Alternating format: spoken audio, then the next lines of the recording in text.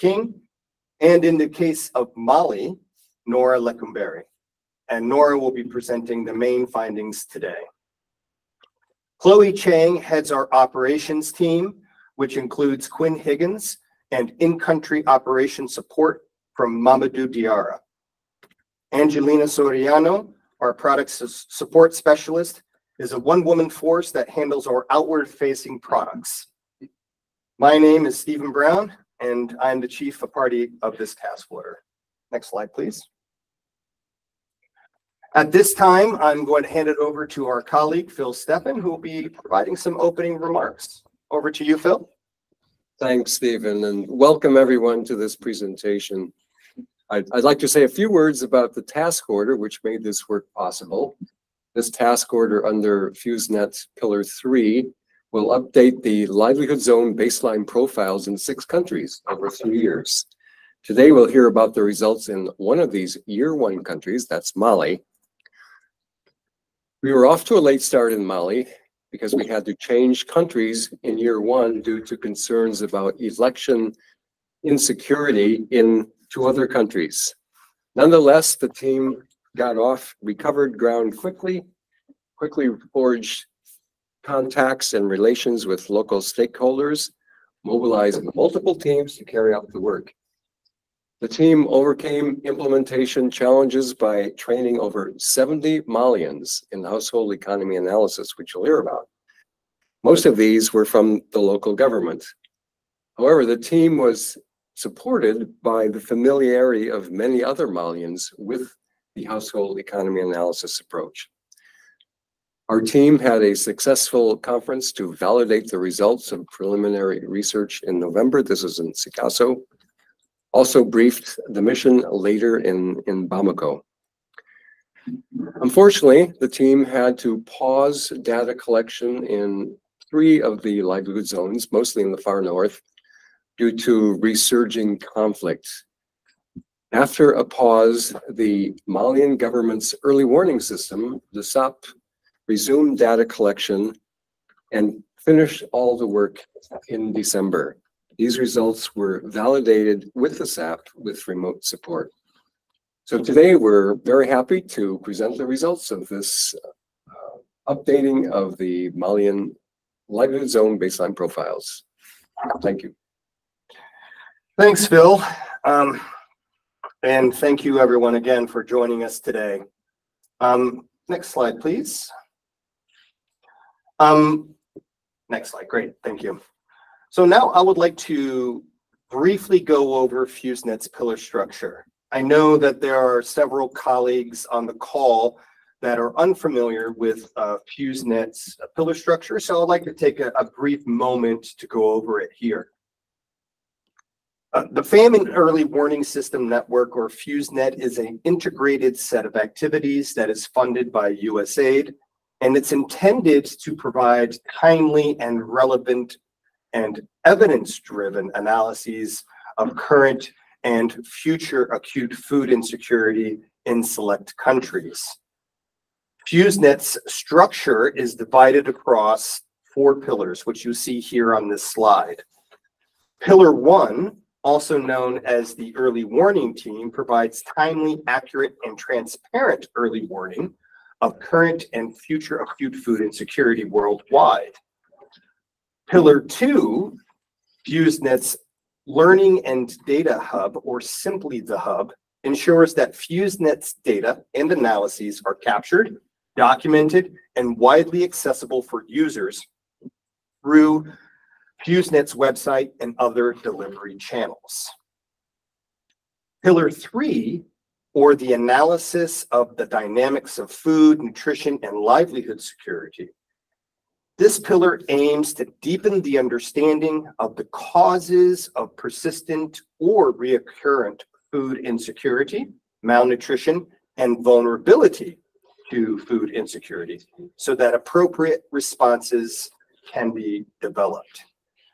This pillar will use and expand FuseNet's rich understanding of livelihoods, markets, agroclimatology, nutrition, and other socioeconomic phenomena to help identify solutions to sustainably enhance food, nutrition, and livelihood security, as well as build resilience. There are 2 task orders under this Pillar 3, and the presentation shown here today is for Task Order 1, the Livelihoods team. Pillar 4 is a cross-cutting pillar that focuses on technological development and innovation. Next slide, please. Pillar 3 is first task order aims to update or develop, in some cases, household economy analysis livelihood zone baselines. FuseNet uses household economy analysis, or HEA, livelihoods framework as the lens to interpret early warning information. I will get into what HEA is later on in the presentation, but in short, HEA examines household operations, or how households across the wealth spectrum source food, income, and their expenditure patterns. It also looks at social relationships and how households are able to cope in the face of hazards. Once these livelihood zone baselines are developed, our early warning team colleagues from Pillar 1 will use the baselines to analyze acute and projected food insecurity within their countries of operation. Access to accurate livelihood baseline profiles is critical for the early warning team's scenario development process. But it's also important for IPC and cadre harmonisé analyses, and for informing decision makers on efficient resource targeting. Additionally, by updating FuseNet's livelihoods knowledge base, this task order's research can support a range of other ongoing and ad hoc analyses, such as resilience-based development planning, scalable safety nets design, and monitoring and evaluation. Next slide, please. As Bill mentioned, this task order is to be implemented over the course of 3 years, starting off with a base year and 2 subsequent option years. During each year, our team will complete HEA baselines in 2 countries per year. In addition to developing the livelihood zone baselines in Mali, our team also developed baselines in Northeast Nigeria. Right now, we are currently in our first option year, or year 2, where we plan to develop national HEA baselines for Burundi and the DRC. Next year, depending on the execution of option year 2, we'll produce HEA baselines for Guatemala and Zimbabwe. The scope of this task order is not limited to developing HEA baselines. We are also focused on strengthening the technical capacity of HEA. The field work under this task order offers opportunities where appropriate for FuseNet colleagues and partners to participate in the baseline data collection. And this will strengthen the practitioner's capacity to understand the baseline's data collection and analysis process and the results, and especially useful in IPC analyses. Upon completing the field work, team members should be able to confidently communicate livelihoods baseline information across forums and audiences. Also, since baselines serve as the foundation for outcome analysis, team members participating in baseline data collection will gain a deeper appreciation of the end-to-end process of the HEA analytical framework. Next slide, please. Now I'll go a little bit into FuseNet's livelihoods analysis. This is the household economy analysis. Since 2000, FuseNet has used HEA as the lens through which to view early warning information. FuseNet uses HEA to help organize and make operational the livelihoods-related information needed for its acute food insecurity projections. Next slide. We have a 7-minute animation on HEA, which can be found on the FuseNet's website. We can also drop the link in the chat so colleagues can view this video at their leisure. However, at this point, I'm going to quickly go through the analytical framework. And this slide provides a summary. As you can see here, the starting point of our analysis starts with the baselines. All baseline information, it refers to a 12-month period, which we call a reference year.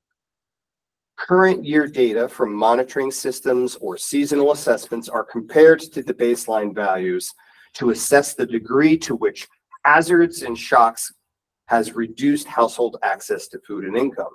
And it is at this point where households respond to the shock,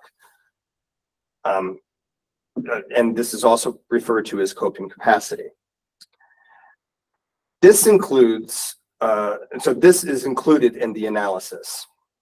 Outcome analysis quantifies any food or cash deficits and offers the amount of food or cash needed to mitigate food and livelihood insecurity. At its inception, HEA was developed to measure and predict short-term changes to access to food. HEA focuses on how households make ends meet from one year to the next and the assets they rely on that enable them to do so. This includes how they survive or fail to survive through difficult times.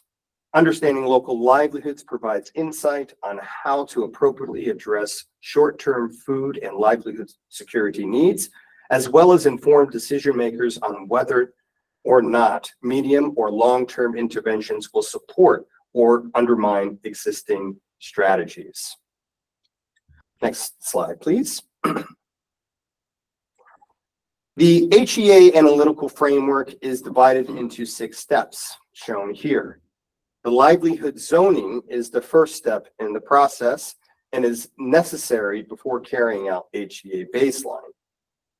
The zoning disaggregates geographic areas according to distinct livelihood patterns. So in the case of Mali, the northern areas are often drier areas that are less conducive to agricultural production. Therefore, household livelihoods in these areas are more dependent on pastoralism or their livestock. And as you move further south, agricultural production becomes more prominent.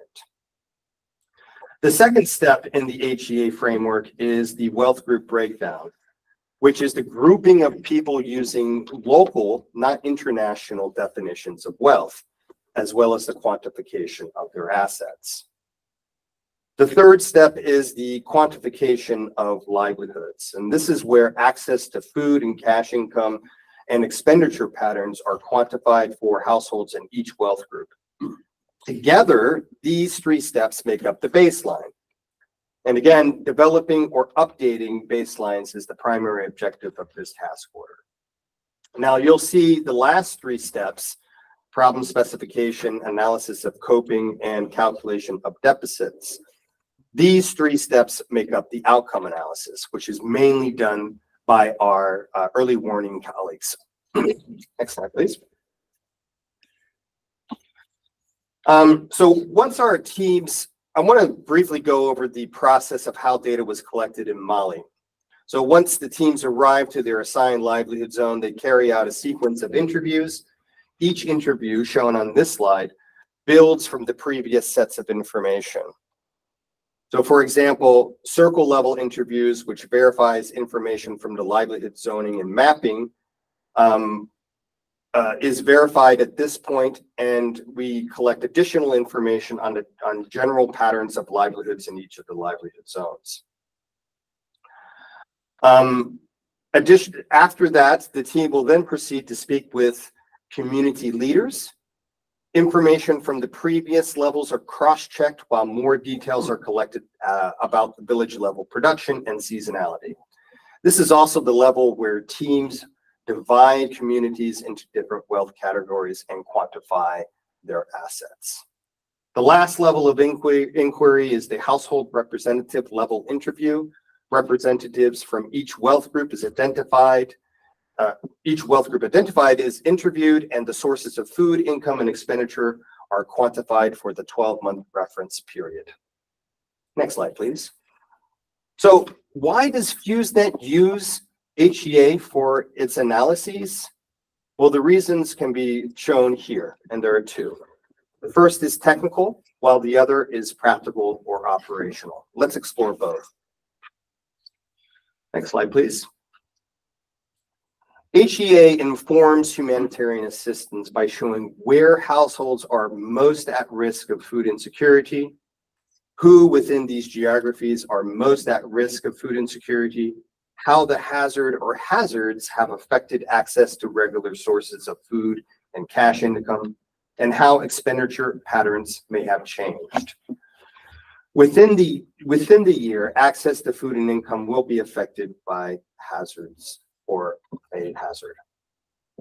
And we do all of this analysis by examining what you see here on the left. And on the right, the table shows where within the process we will be collecting this information to inform the left. So quickly, you can just proceed clicking here until that next one there, stop. Geographic stratification provides where acute food insecurity may take place, and we address this through the livelihood zoning. Not all households in a community are affected by hazards in the same way. Some households have access to more resources while others do not. Therefore, the degree to which hazards will affect access to food and income will also be different. So in HEA, the second step of the framework, the wealth group breakdown, looks at the differences of wealth within the community. Understanding the production systems, marketing and exchange systems, entitlement systems provide insight on how households access food and income. And then HEA, we captured this information in step 3. In other words, the quantification of livelihood strategies. The analysis and incorporation of seasonal access, the modeling of outcomes of multiple hazards are done in the 4th, 5th, and 6th steps of the HEA framework. This falls under the outcome analysis. And then finally, HEA, when combined with the cost of diet, can provide a nutritional analysis as well. Next slide, please. Another reason that FuseNet uses HEA is a practical one. Because HEA has been used by a wide range of agencies for almost 25 years, there exists a large collective and shared database that FuseNet can draw on. In addition, because HEA is well understood by many partners, it makes it easier to communicate about the analysis and increases the chances of building consensus and transparency. Next slide, please. Next slide.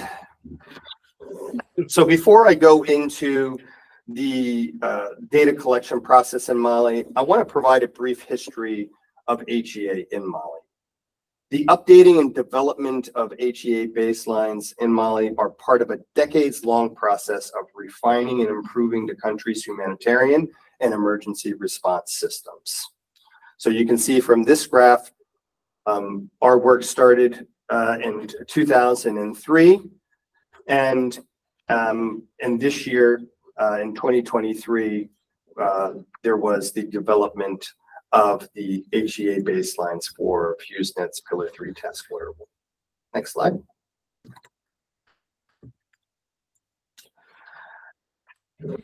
So at the end of May of 2023, FuseNet's Pillar 3 launch activities in Mali with an orientation exercise in Bamako.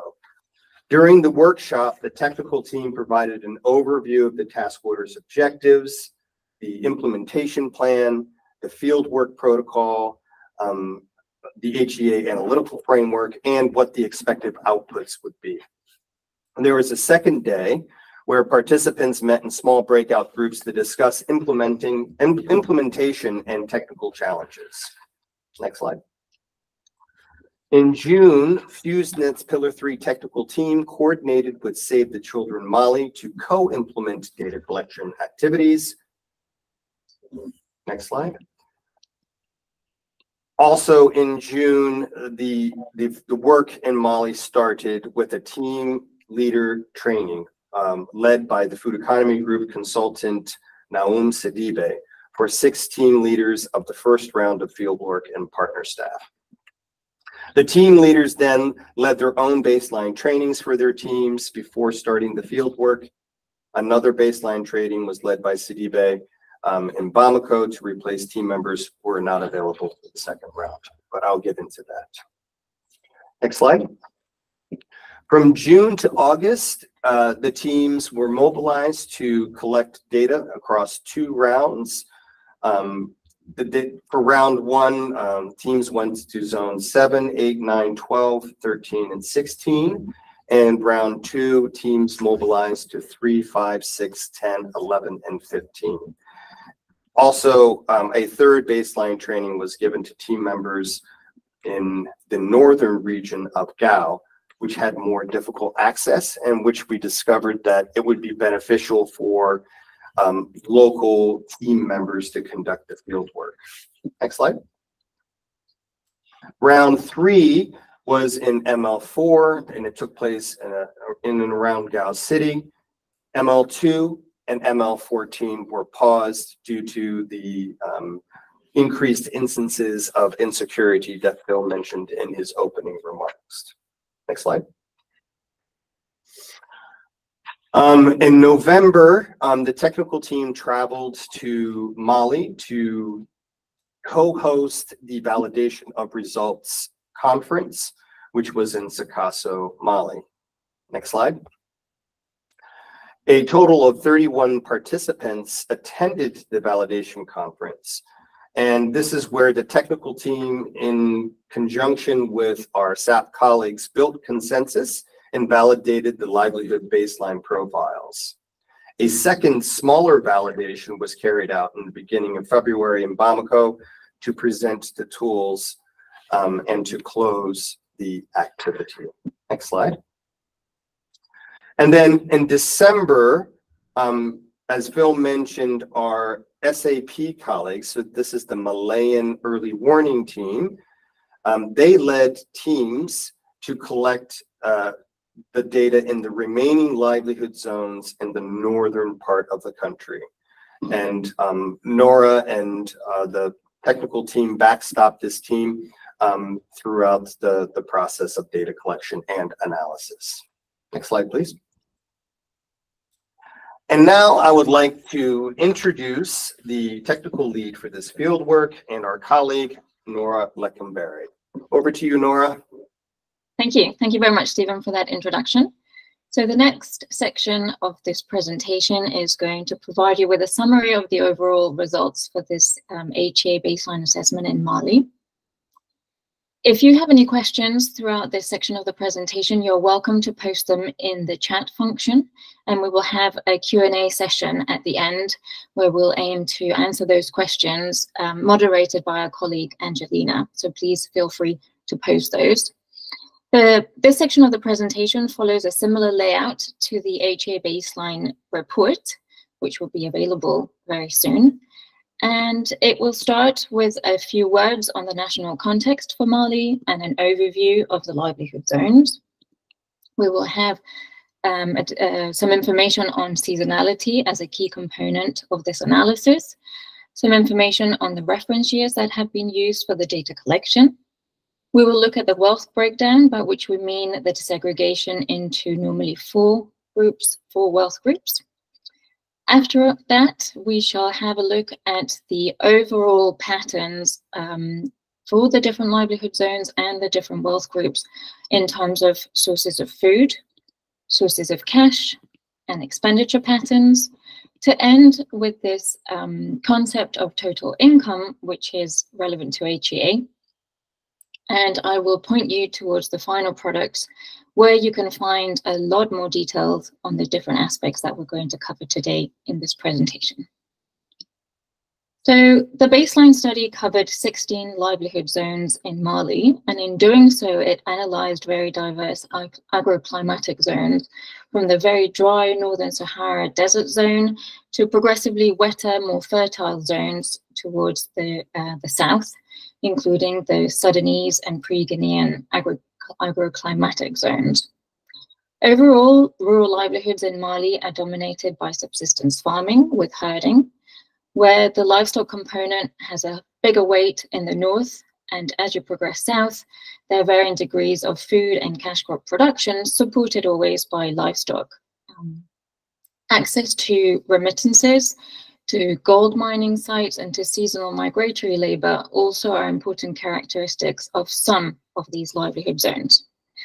Regrettably, the backdrop to livelihoods in Mali is one of insecurity and political instability and climate change, which are affecting livelihoods and food security.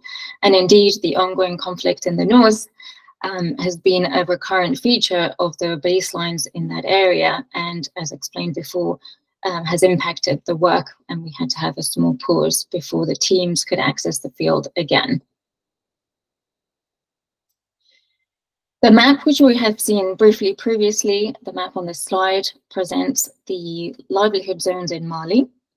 There are 17 livelihood zones. The last one is an urban zone, which covers the capital city, Bamako, and some of the largest cities in Mali. The original map dates from 2003, and it has followed a number of iterative revisions in 2009, in 2013 again, which have increased and decreased the number of zones. At the end of the Pillar 3 Task Order 1, we have made some small adjustments to the map, but only to some zone boundaries. So the number of livelihood zones have remained the same.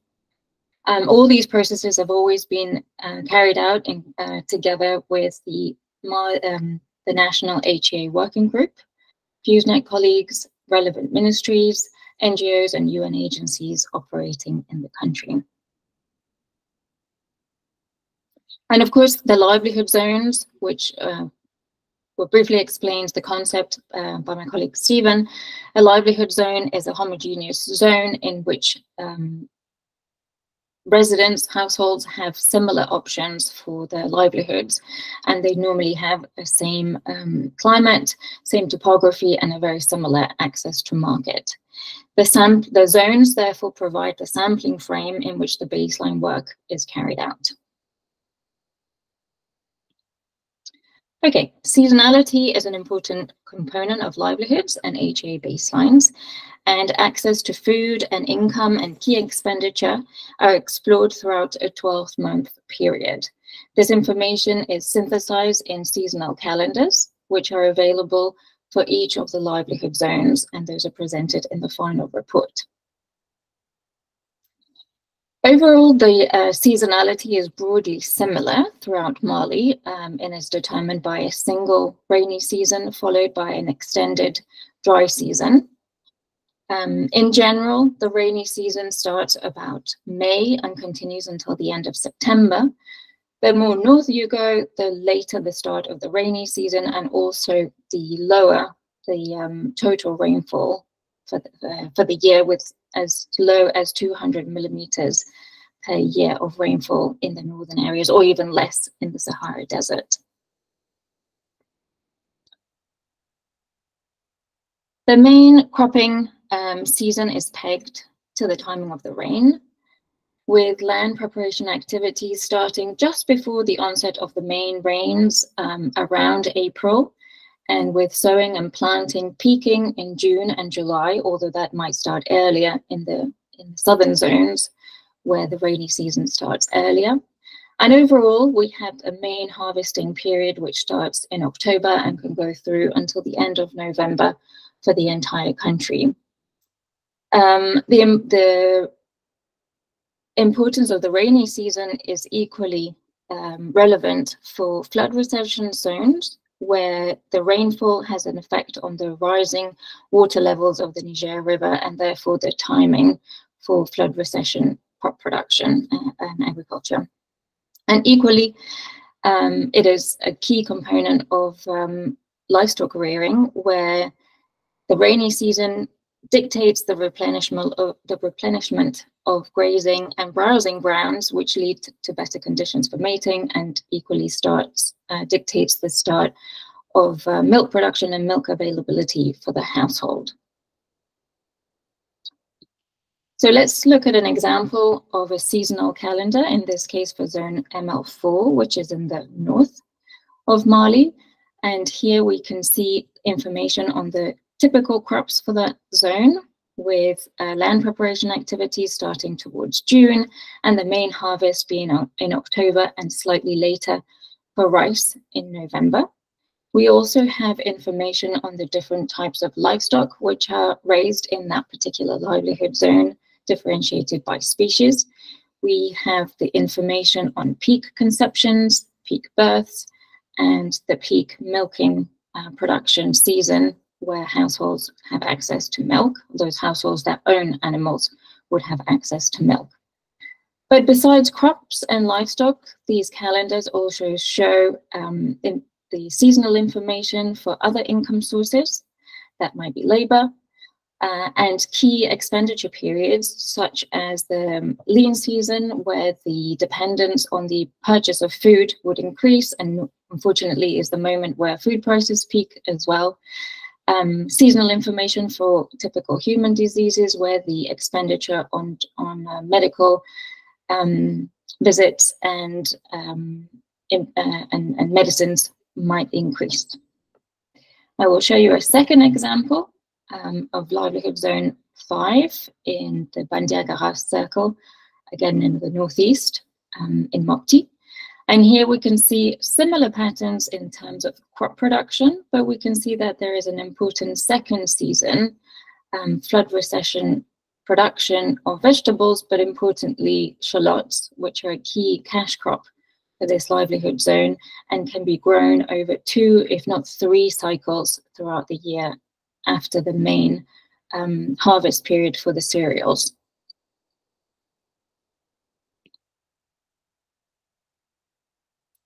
Okay, so in the HAA baseline assessments, data is collected for a very, very specific time period, and that is called the reference year. Typically, the reference year is the most recent consumption year, and the consumption year starts with the month when own household food production starts, whether that would be crop production or in pastoral areas, the start of the access to milk from their own animals. So for the majority of zones, the reference year starts in October, but in 2 zones which are considered pastoral, that is ML1 and ML2, covering Timbuktu, Kidal, Gao, and Menaka, the consumption year, and therefore the reference year, starts in July. Now, the reference year is not the same in all baseline assessments, because the objective is to select a year during which livelihood patterns reflect the typical situation in that zone. Now, rainfall is one of the key determinants of the outcome of the consumption year, but we cannot ignore the impact of insecurity and food price hikes, and sometimes even input price hikes, which might mean that we could have potentially 2 zones with a similar outcome in terms of rainfall, but where the reference year has been selected differently due to, unfortunately, insecurity in some of these areas. So the table here presents you the different reference years that have been used for the data collection, as far back as 2019, 2020 in some of the zones, and as recent as July 2022 to June 2023 in one of the final baseline assessments that was conducted in Timbuktu for the pastoral zone ML1.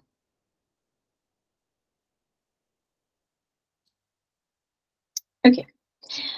The disaggregation by wealth, HAA baseline information is disaggregated by geography, as we have just seen, according to livelihood zones.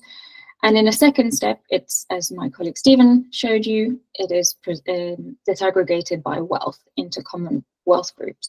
And this is because people's access to food and income depends on where they live, but also on their wealth status and their asset holdings. Overall, in Mali, we see that the key determinants of wealth are the size of the land cultivated by households, except obviously in the purely pastoral zones, especially ML1 in the north and to a lesser extent in ML2, and also by the types and numbers of livestock owned by the household. Let's take a look at land first. The amount of land cultivated by households varies across the zones and the wealth groups. This can depend on land availability. For example, in ML7, which is the Office du Niger, inner Niger Delta region, where there is the production of rice through agricultural irrigated infrastructure. Here, the population pressure on irrigated land is high and access to that type of land is difficult, which determines the amount of land cultivated by different wealth groups. But more often than not, the capacity to cultivate land is determined by the household's capacity. So we tend to see that the middle and especially the better off cultivate more land because they have more able-bodied members within their household. They also have more animals, including oxen, which they can use for ploughing, and they also have the capital to hire additional laborers at key times of the agricultural season. As a result, we see that very poor households cultivate the least amount of land. However, I must say that very poor households have access to arable land in all zones except ML01. So we have seen no instances of landlessness amongst very poor households. Households in the southern zones, which are where the climate is wetter and they are more fertile, cultivate more land, and households in the arid areas of the north cultivate the least amount of land. Let's take a look at that information in a quantitative form. This graph shows you the typical land area cultivated in hectares by households in each wealth group and each livelihood zone. And we can see that those zones ML10, 11, and 12, which are located in the south of the country, the area cultivated per household, especially amongst the better off, can be as high as nearly 25 hectares. Whereas in the northern arid zones, ML2, ML3, ML4, ML14 equally, the capacity of households to cultivate, and obviously the local climate is not conducive, so households, land area cultivated is a lot smaller. And we can see that in ML1, there is no crop production at all, and here households rely on a variety of income generating activities, primary of which is livestock sales and trade. Here we have a similar graph, in this case by weighted average, that is including the percentage of households, the weight of the number of households per wealth group, and the picture it paints is relatively similar. Okay, if we now look at livestock, livestock is very closely associated with wealth. It's a significant source of income for households, especially middle and better off households across the country, but it's also an important way of saving and investing, and a safeguard therefore for in bad years. The main types of livestock raised in Mali are cattle, sheep, and goats. Camel ownership is limited to the north of the country, zones 1 and 2 and 3. And there are other types of animals such as donkeys and horses and poultry, but their role in the local economy and the household economy is smaller. So looking at cattle first, we can see that middle and better off households in every single livelihood zone own cattle, whereas this is not the case for very poor and poor households. Zones 2 in the north, 4 and one of the cropping areas in the south of the country, ML12, have the largest cattle numbers per household. And it is zone ML16, which is predominantly characterized by gold mining and gold panning activities, has the lowest ownership of cattle. The next graph on the slide shows you the typical number of cattle owned by households in each wealth group in each livelihood zone, and reflects the information that I was showing you previously, with evidently more livestock in the north and a varying degree, but on the whole less in the cropping areas in the rest of the country. If we now look at goat and sheep ownership, these are a source of cash income for most households in most zones. They reproduce faster than cattle and they're less expensive to maintain. Therefore, we see higher numbers being owned. Very poor households typically own at least 1 or 2 goats or sheep, so not, very small amounts.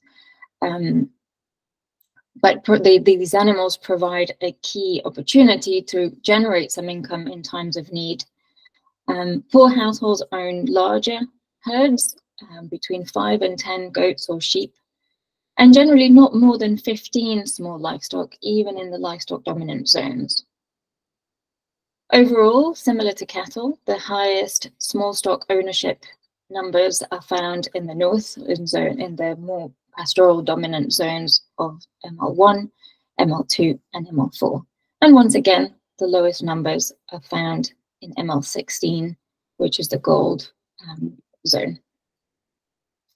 Similar to cattle, this graph presents the typical number of goats and sheep owned by households in each wealth group and each livelihood zone, and again reflects the information that I had just shared in the previous slide. Okay. Next is some quantitative information on the wealth breakdown. So this graph shows the percentage of households that fall into each of the 4 wealth groups. And as explained previously, this is according to the community's own understanding of wealth disaggregation and not some nationally defined parameters. Over 1/3 of households fall into the poor category in dark green on the graph, and combined with those households falling in the very poor category in yellow, we see that these 2 wealth groups represent 50 to 60% of households across the 16 zones. The middle category in the light green is not too different in terms of weight as the poor, and the better off represent between 10 to 15% of households in each zone. Of course, there are households at both extremes of this wealth disaggregation. We have households which would be considered even more vulnerable than the very poor, and they may survive primarily thanks to local social support networks. And we may also have wealthier households with larger asset holdings than those that are presented here for the better off.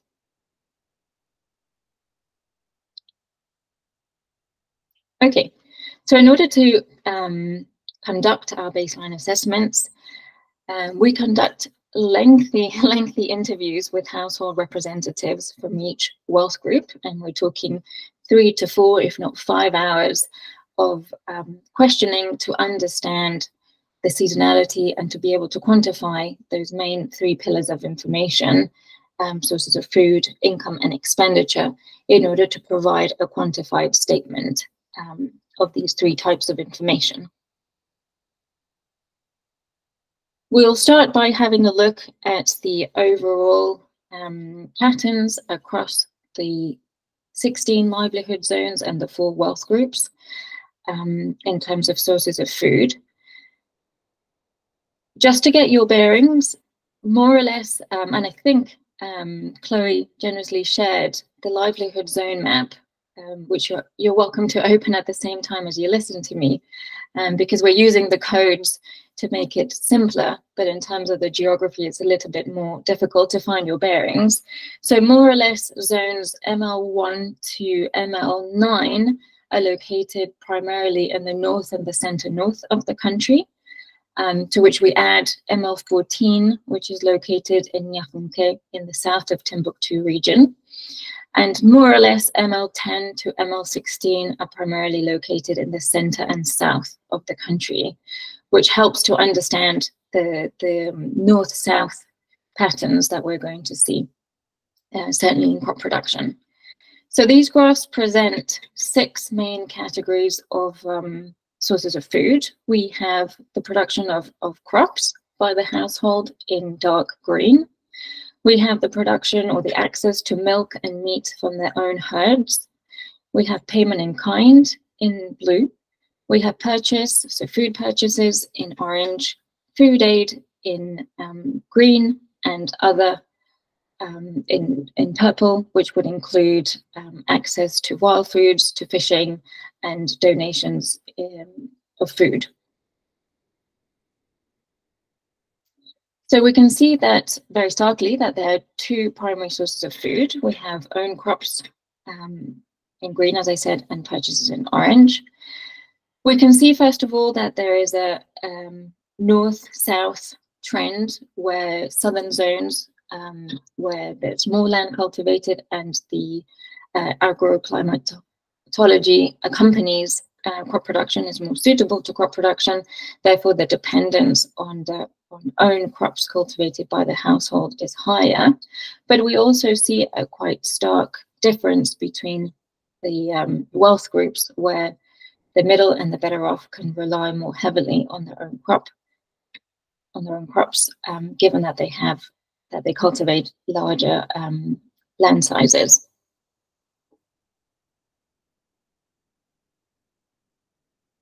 Therefore, the opposite is true for the dependence on the purchase of food from the market, where the very poor are much more dependent on the market than the middle and the better off. It is important to note that all wealth groups analyzed across the 16 zones reached the international accepted benchmark of 2100 kilocalories per person per day, but in at least half of the livelihood zones, this was only possible thanks to the availability of food aid in the selected reference years for each of the livelihood zones. And these are especially those zones in the north and center north of the country. And by food aid, generally what we were seeing, it was cereal distributions by the government, the Mali government and its partners, especially cereal distributions towards the end of the lean season or during the lean season. And in some livelihood zones, this also includes access to school canteens, but that was by no means a general feature of all livelihood zones. The access to own milk and meat is presented in red, and this is much more visible evidently in the zones in the north where the livestock component is bigger, it's larger, and especially across middle and better off households who tend to have more cattle, and especially if they have camel, where the milk production is a lot higher.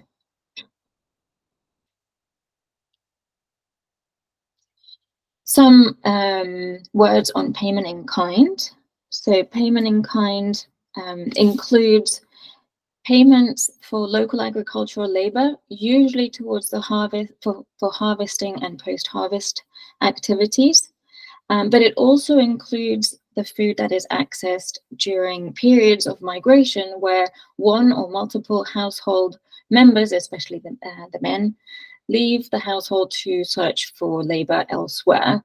And this has been categorized as payment in kind, and is the reason why we see the blue bars are appearing in the middle wealth group and even in the better off wealth group, not because they're getting payments for the local labor in terms of cereals, but because they have at least one, if not more, household members migrating for part of the year to look for work or trade outside of their home livelihood zone.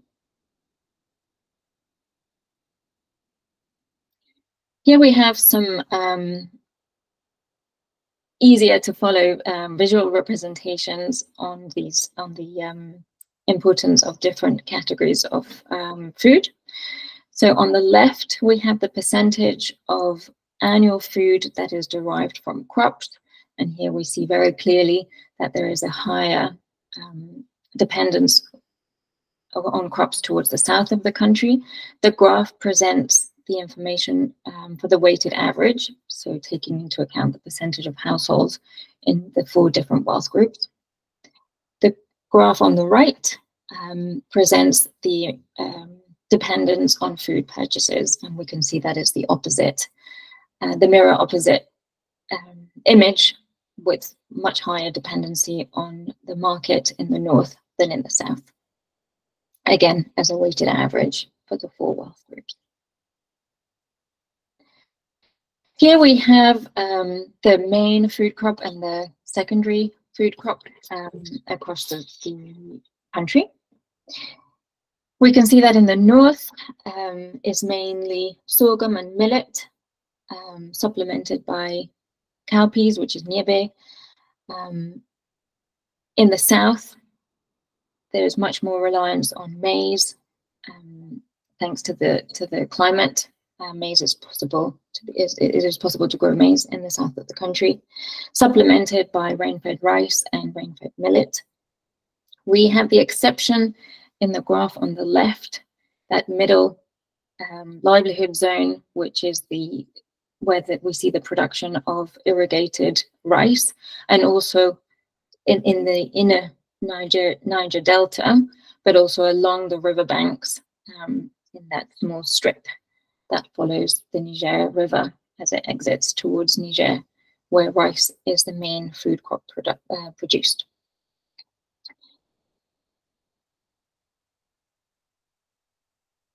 Okay.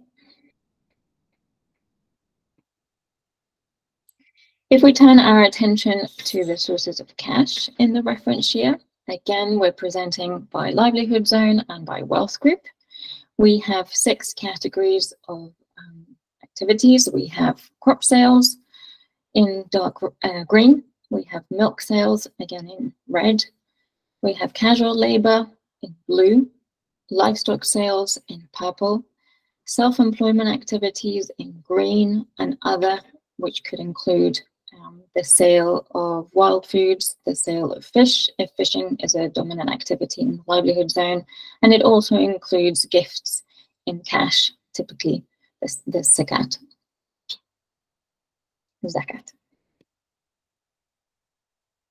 So first, let's draw attention to the casual labor in pale blue, which is evident everywhere, but it's most important for the very poor and poor households.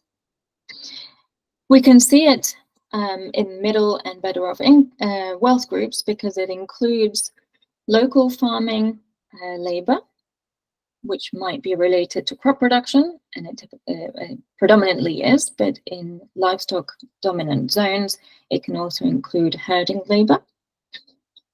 Local off-farm labor, working in the cities, working in the construction sector within the livelihood zone, but it also includes seasonal migration labor, in which middle households and better off households take part, and it includes remittances, whether that's remittances from family members within the country or family members located abroad.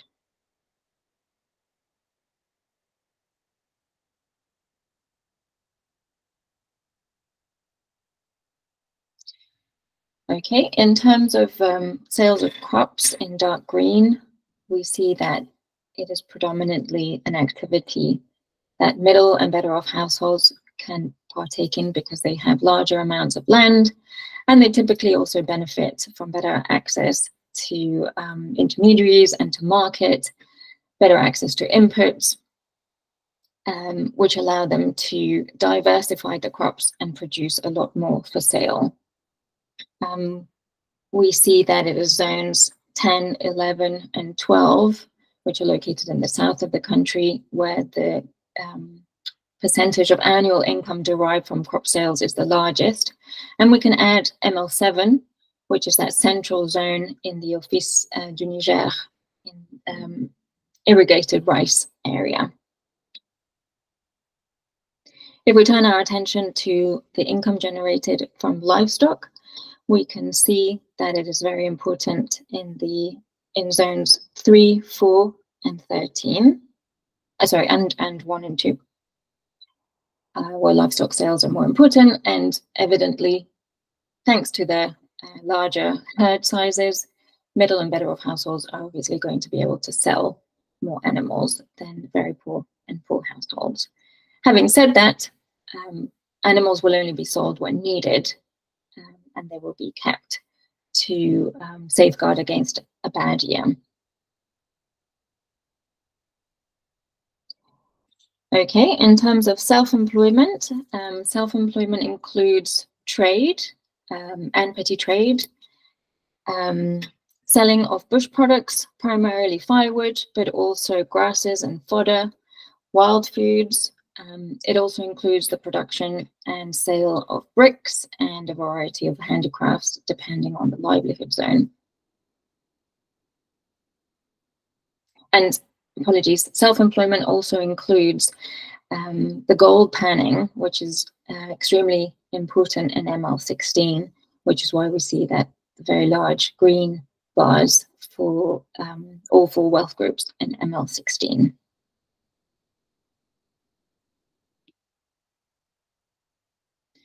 Okay, if we take a look at the map, that shows the percentage of annual income derived from crop sales. We see that this is more important in the south of the country, and especially in zone 12 and 11, where there is a variety of cash crops, including cotton, which historically has been one of the dominant cash crops in Mali, but also fruits, a variety of fruits, groundnuts, and to a lesser extent maize.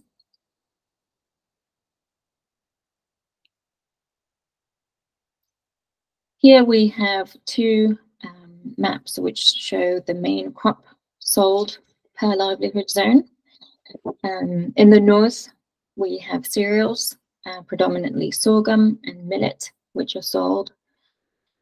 In the south, we have maize, supplemented by rice. Sorry. Let's start that again.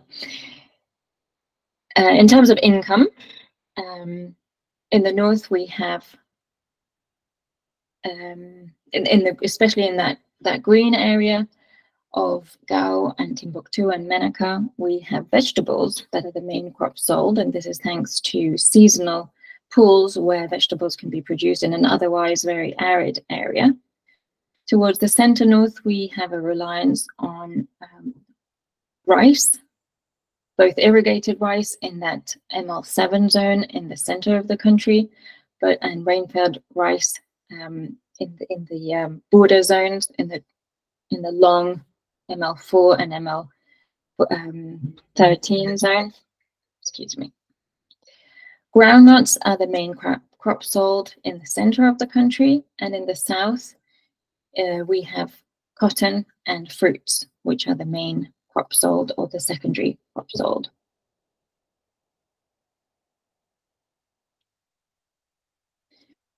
Okay, the next graph presents us the percentage of income from livestock. And as we have said before, this is much more important in the livestock dominant areas in the north, but is evident throughout all wealth groups and all livelihood zones to a greater or lesser extent.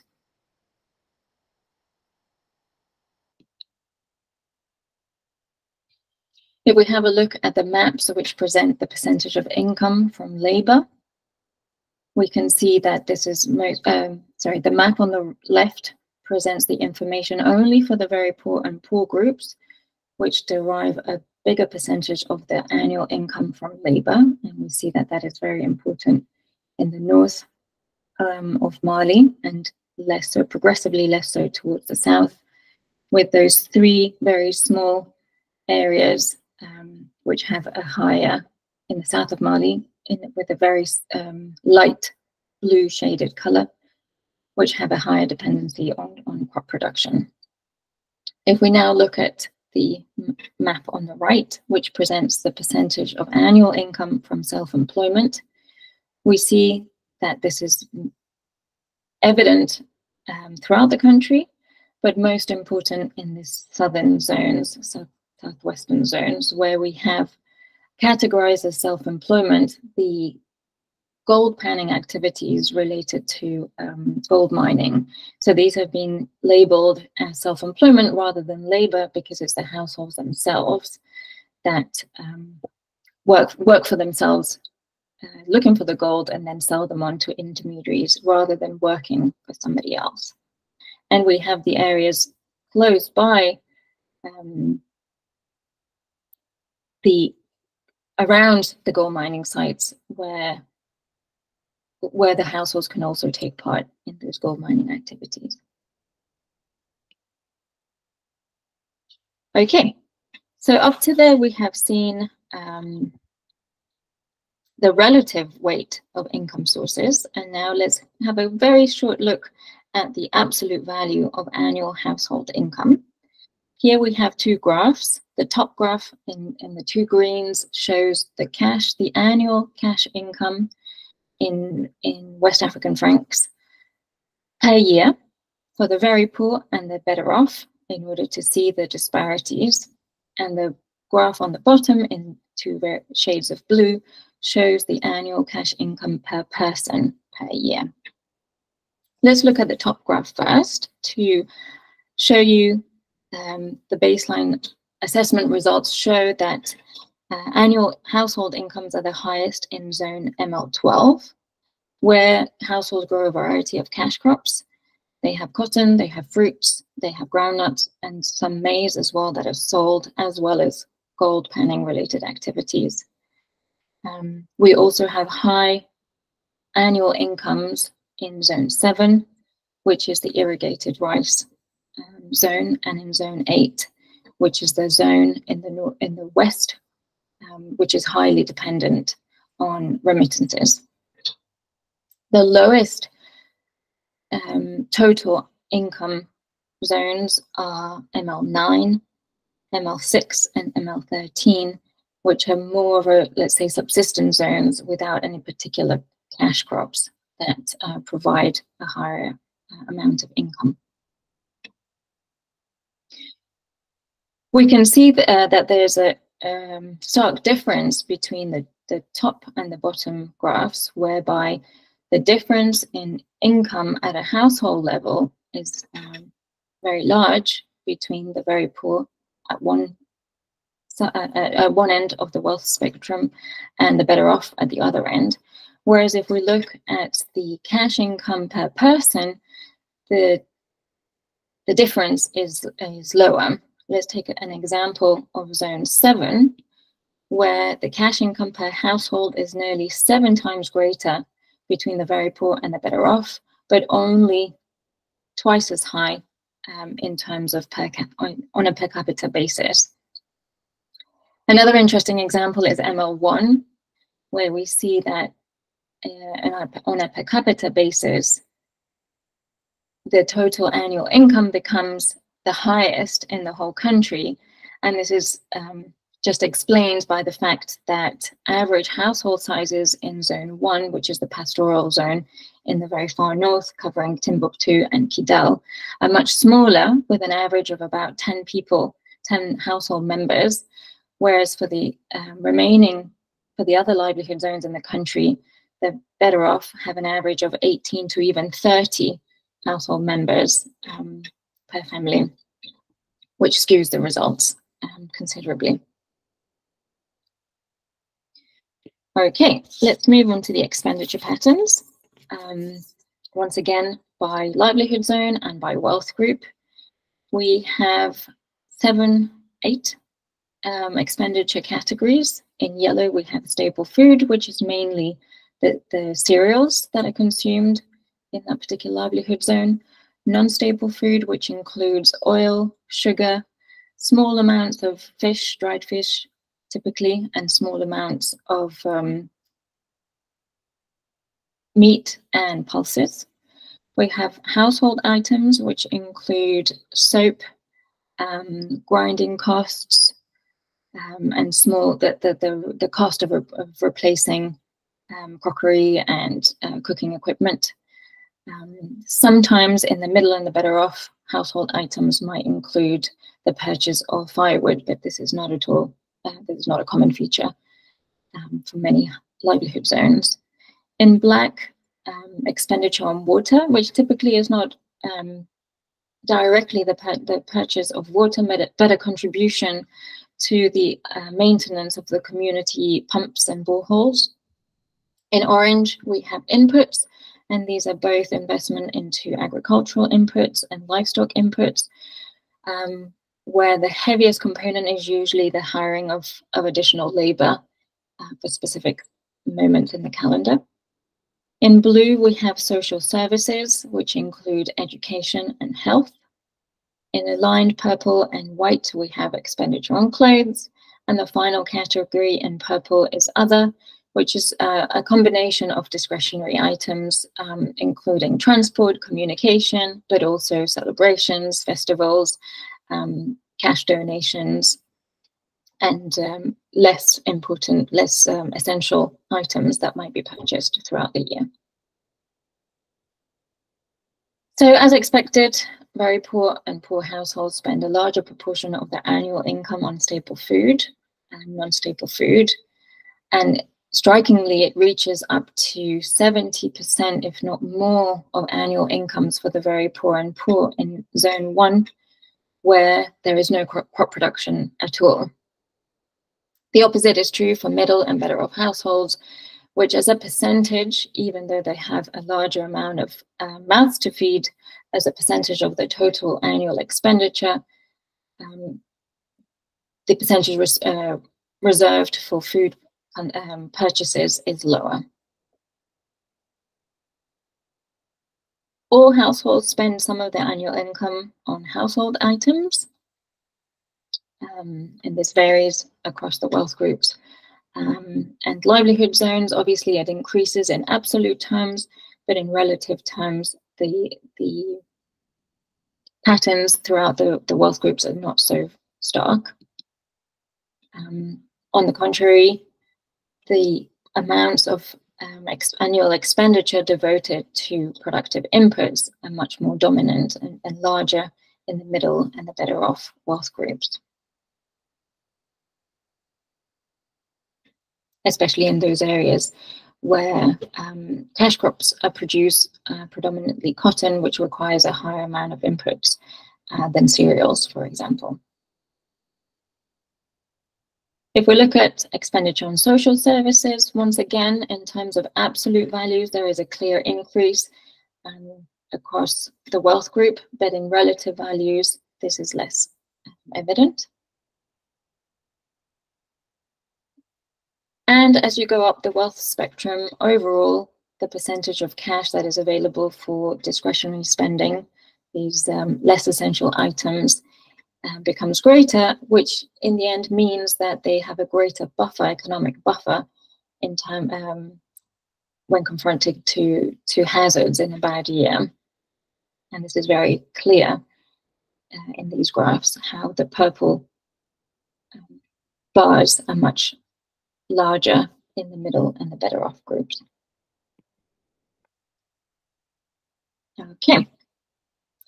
So up to there, we have looked at individually at the sources of food and the sources of income, but HEA uses this concept of total income, food and cash to present the information in a combined way by adding up the value of the food produced plus the cash earned. And in a way, this is a much more complete representation of the real income rather than looking at the cash income alone. When this total income, food plus cash information is used together with the livelihood protection threshold, and the livelihood protection threshold is the cost of covering the of supporting livelihoods for a year, covering the food that is required, covering the inputs that are required to produce, to carry out those main economic activities in the livelihood. Combined, this is quantified as the livelihood protection threshold. And when we analyze together the total income with the livelihood protection threshold, this gives us a measure of the resilience and the livelihood security of different wealth groups across the livelihood zones. I'll just say that the total income can be presented in cash terms or in food terms. And we'll just have a look at a graph that presents the total income in cash terms, once again in the West African franc. And here we have the weighted average for each livelihood zone. And we can see that households in zone ML8, which is the remittance dominant zone in the west of the country, have the highest total income in that particular reference year, while those in ML9, which is located in the center of the country, have this smallest, the lowest total income for that particular reference year.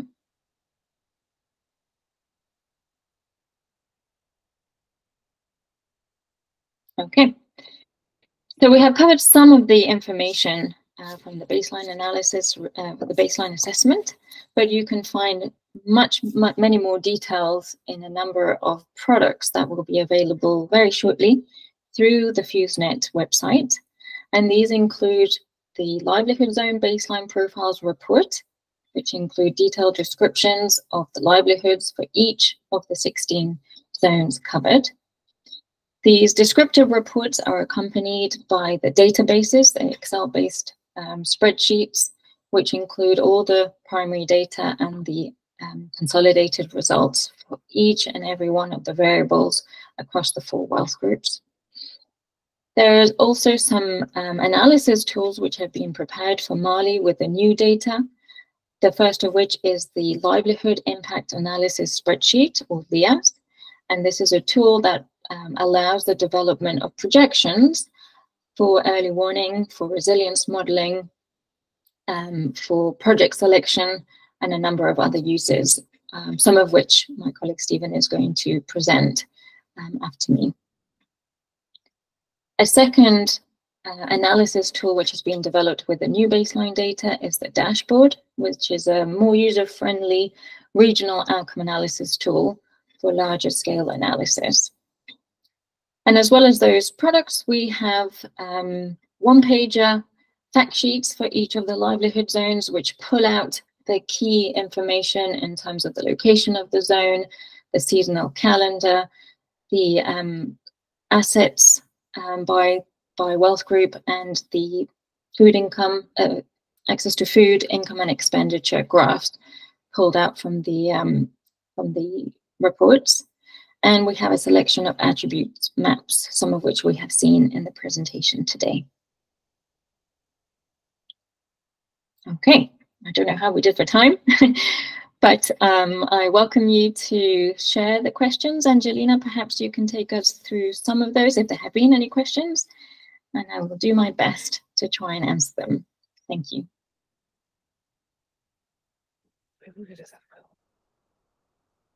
A question directly. Yeah. Should I go live? Yep. Yeah. Thank you so much, Nora. That was quite an extensive overview, a lot of information and good insights, good summary observations. Thank you. You mentioned, going back to sources of cash, I believe you mentioned Zadaka. Yes, in passing. Yes. A voluntary form of giving, alms, if you will, alms to the poor. Mm-hmm. It is Ramadan. Ramadan started a few days ago. Previous research shows that gift giving, or sadaqah, increases during Ramadan. I'm just wondering if your sources of information disaggregated or identified sadaqah as a source of income. First question. If so, did you notice any differences, significant differences, among different livelihood zones in sadaqah? Thank you. Thank you. Yes, and Ramadan Mubarak to our colleagues that are listening from Mali. So we have quantified that information on the receiving zakat in cash, also in kind, as gifts of food, which are generally not always zakat, because they can be also at the height of the lean season. Poor households might receive gifts of food from family and neighbors. But in terms of zakat, it's been recorded separately. And certainly we can see that it's the very poor and the poor households that are receiving, and the middle and the better off that are giving. We haven't done a specific comparison livelihoods by livelihood zone, but this is something that could be done if it's of particular interest to any of our listeners. Yes. Thank you.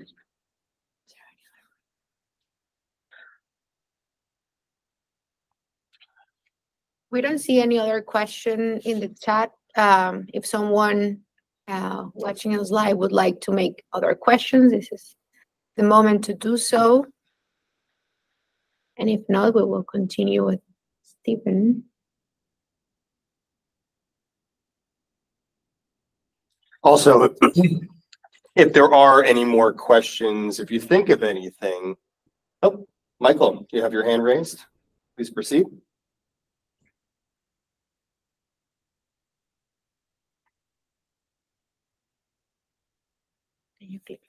Yeah. Michael, if you would like to come off of mute, go ahead. Excuse me. I was wondering about any analysis of household savings, especially in the well-off areas. Were you able to do that? Thank you, Michael. So we haven't specifically addressed savings. First of all, because in general, we're doing the data collection in focus group discussions. So unless a source of income in this case is typical for the majority of households in that specific wealth group, it would not be recorded. However, the hypothesis would be that in that purple section that we saw within the expenditure graphs, which had non-essential expenditure, a part of that could be savings. That would be the hypothesis, that they are not spending, especially in middle and better off wealth groups, they're not spending, the annual expenditure is not matching the annual income, and therefore the surplus could be considered as savings. However, I will go further and say that typically what we see is that if there are savings, those can also be reflected in the purchase of animals. So we do have a line that looks at income expenditure on live animals, which is often representative of a savings. So that's something, again, that could be looked at individually. But we haven't recorded cash savings per se. Yeah, thank you. I was thinking that the animals, Mm-hmm. I agree with you, that would be a way of measuring this savings. Yeah. Thank you. Yes, and we do see purchases of animals on an annual basis, but not in every livelihood zone per second. And amongst usually the middle, more frequently the better off. Also, the last point there, let's not forget that the reference year is an example of an average year, not a very good one, but not a very poor one. So purchases of animals could be evident. In a poor year, that won't be the case, obviously. And in a better year, in a very good year, that might increase. But the reference year does not reflect a very good year where savings and purchases of animals would increase or would be more evident. Thank you. Great. Thank you, Nora, and thank you for your question. John, you have your hand up. Please proceed. Yes, thank you. Very interesting presentation and use of data. I was wondering if we do any correlation to households that have access to electricity, or like PAYGO, solar home systems, or anything like that. That is an impact at all on household income or productivity or anything like that. Okay, so the access to electricity is discussed within the asset holding. So in the presentation today, we predominantly looked at land and livestock, but in the profile reports, if you want to delve into them, there is information on how households access electricity and if they own solar panels or if they only use handheld switches, for example. So there's some quantitative information on that. There is also some quantitative information on expenditure on electricity. But there is no analysis in the correlation that might have in terms of productivity. Obviously, the hypothesis is that it would, but we haven't undergone that analysis. But there is some quantitative information in terms of the ownership or how households access electricity, and if they spend, how much money do they spend in accessing electricity. Right. Good. Okay. Thank you. That was really, really helpful. It just begs more, I laugh, more questions about the access to the information and the early warning systems around climate issues, and how much do women in the front line of that information access? Mm-hmm. And are you able to do a gender disaggregation on women accessing the information? So the gender disaggregation in Mali has been quite limited. We haven't disaggregated by gender in terms of we have some information on gender disaggregation in terms of labor activities, but we haven't quantified sources of food or income or expenditure according to gender. In our baseline work in northern Nigeria, we had a fifth wealth group, which was the poor wealth group headed by female heads of households. So there we have a little bit more quantified information along the gender lines. We had aimed to do the same in Mali, but the results from our study actually indicate that the vast majority of females who become heads of household are incorporated into existing households. So if a woman loses her husband, she most often would go and live with a family member of her husband's family, the eldest son, the eldest brother, or somebody else in the family. So it was very difficult for our team to find household representatives from these female-headed households with which to have conversations. So that's been a small limitation of the analysis in Mali.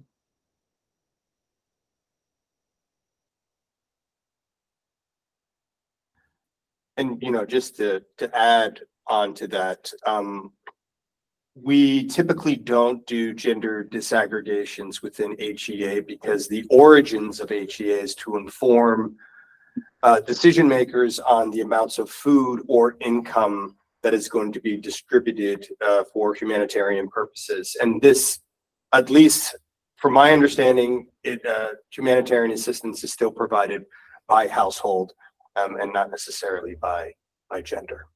Over. Thank you, Stephen. Okay. If there are any lingering questions, please feel free to email me or Nora or Angelina, and we'll be happy to address any of those questions as they may arise. I'm going to take this moment now to briefly go over some of the other uses of the HEA baselines.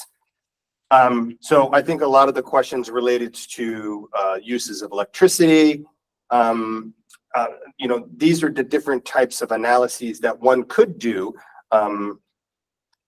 with the baseline information, but it does fall outside of our mandate. So next slide, please. Okay, so here is a sample of other applications of HEA that falls outside of the early warning context. You have your IPC and CH analyses. HEA has been used to identify resilient support interventions, inform casual labor monitoring systems, to support cash transfer programs, and to be included in the global dashboard for hotspot identification, which is an early warning team tool, which I can go on a little bit later. And also, it has been used to support program development and monitoring. Of course, there are probably other uses that fall outside of these, but given the amount of time that we have, I just want to go over just a few. Next slide, please. So the uses of HEA, the outcome analysis results are presented in either a livelihoods protection deficit or a survival deficit. And these outcomes serve as one of the 5 acute food security indicators. And it is the only one out of the 5 that can project food security outcomes into the future. Next slide, please.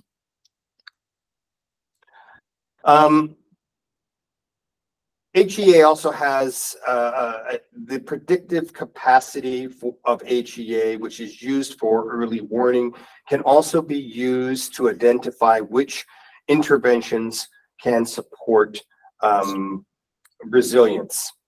So basically, the same predictive capacity within HEA can be used to model a positive impact rather than a negative impact.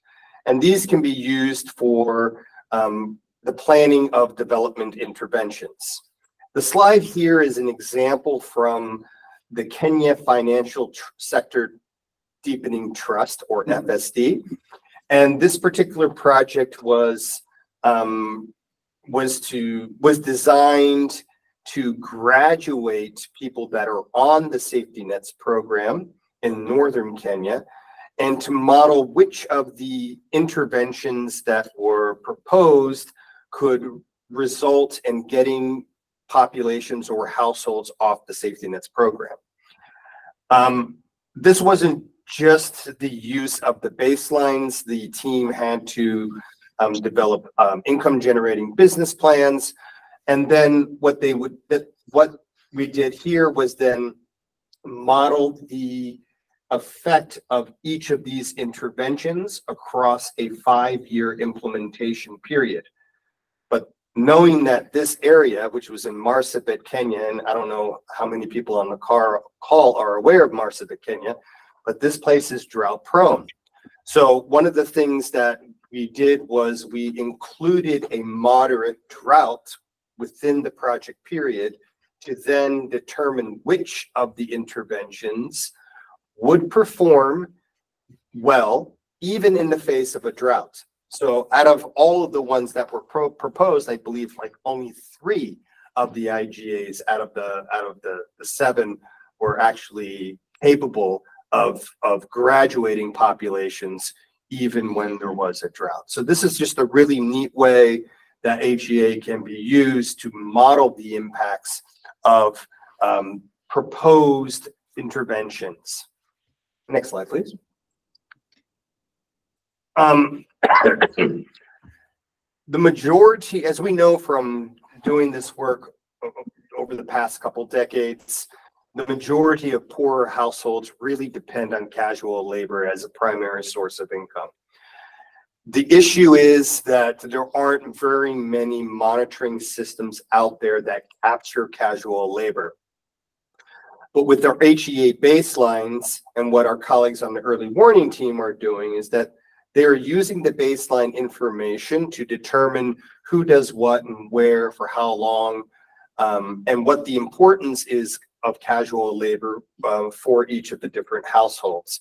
And with this information, they're able to prioritize where to monitor different casual labor markets within a particular geography or within a country, and then to set up systems to start tracking casual labor. Next slide, please. So HEA has been used to support cash transfer programming as well. So once the baselines are complete, they provide detail on how households spend their cash during the reference year. This understanding supports a selection of essential components that fall within a minimum expenditure basket. And it helps determine the cash amounts that are needed to program multi-purpose cash transfers. Now, I should note here that developing a minimum expenditure basket is an additional step beyond the baseline development, but it is one of the things that can be done once the baselines have been completed. Next slide, please. Another use of the HEA outcome analysis is to model specific changes to household food and cash income. And this results in a reliable estimate of the cash needs given a specific hazard, like a drought.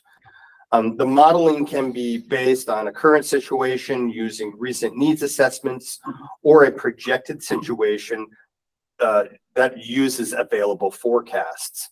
So combined with the seasonal analysis and price projections, an accurate monthly transfer amount can be planned throughout the year. The set of graphs you see here on this slide provide the total income in both cash and food combined as expressed as cash. And for poor households in the area of Sindh province, Pakistan, in the reference year and in a hazard year. So the lower graphs show that households will experience this deficit from May through October, and a monthly cash transfer around 1,500 or 1,600 rupees is required in order to fill the gap for at least 6 months. Next slide, please. So this is the global dashboard for hotspot identification. This is a FuseNet Pillar 1 tool that was developed a couple years ago. And right now, the current pilot was completed for the Horn of Africa.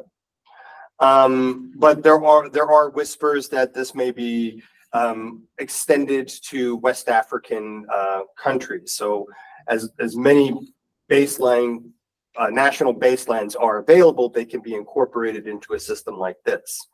And what this excuse me. So FuseNet partners with science teams from the United States Geological Survey, NASA, and University of California, Santa Barbara. And they developed this livelihoods-based forecasting tool, which integrates the HEA baselines with remote sensing and the Food Economy Group herd dynamics modeling tool, plus FuseNet Pillar 1's price market price modeling. And it is used to flag areas of concern, which then teams can be mobilized to do a more in-depth analysis. So this analysis tool manages a lot of very complex analyses, and it's done on a monthly basis. So it's a really neat tool. If you need any more information, I encourage you to reach out to our early warning colleagues. Next slide, please. Here we have how HEA has been used to support the development of certain types of projects. So scenario analysis through the HEA outcome analysis was done in a USAID funded project called Colombia Responde. And it answered different types of questions and which income options will households in different livelihood zones yield the most rewards, and which hazards will put developmental gains at risk. So this information was used by then CHF, or I think they're now called global communities, to design appropriate programs and to establish systems for monitoring project outcomes. Next slide. Okay, so that is it right now. Before I go into some closing remarks, are there any questions at all at this point? Okay. All right. So At this point, I'm just going to have a few closing remarks, and then we can shut the workshop down. So next slide. I would like to acknowledge all of the partners that we have worked with in Mali throughout this exercise. On behalf of the whole team, we are humbled and grateful for everyone that participated in this activity, and this trickles down to the people that we spent hours with trying to glean this type of information from. So that includes the local government and NGO staff, the market traders, the community leaders, and the household representatives themselves. Without this information, our research would have been impossible.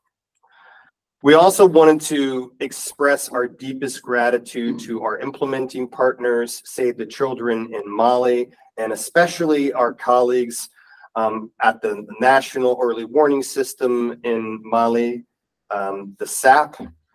Their understanding of the Malayan context and their ability to navigate very, very complex logistics and field work allowed this research to move forward, especially in some of the more difficult times of the research. I would like to thank our colleagues, Mamadou Diarra, who is our operations and logistics associate within Mali, and he was based in the FuseNet Pillar 1 office. And I would like to really express our deepest gratitude to Adama Terra and Adama Dagnyoko and everyone on the FuseNet Pillar 1 team. Their guidance and their shepherding of this process would have not have been realized if it was not for them. As Phil mentioned, we had a lot of implementation issues, and if it wasn't for our colleagues and the Pillar 1 side, we would never been able to navigate these issues in a way that would allow us to complete the work at a reasonable time. Their pearls of wisdom were just completely invaluable. I would also like to thank our USAID core, Phil Steffen, and alternate core, Kirsten Johnson, for their support, their guidance throughout our implementation during the base year, and also their patience. And then lastly, I would like to express our deepest gratitude for the Pillar 3 Task Order 1 technical team, including Nora and everyone at FEG and all the consultants that took part in this work for their perseverance, patience, and flexibility. And also our PMU colleagues to kind of shepherd us through some of the more contracting hurdles that we had to go through early on. So with that, thank you to everyone that took the time to join us through this presentation. We hope you found it useful. These products, once they are finalized, will be available on the FuseNet website. And if you have any additional questions or comments, feel free to reach out to me or anyone on the team, and we'll be happy to point you in the right direction. That's it for us. Thanks, everyone.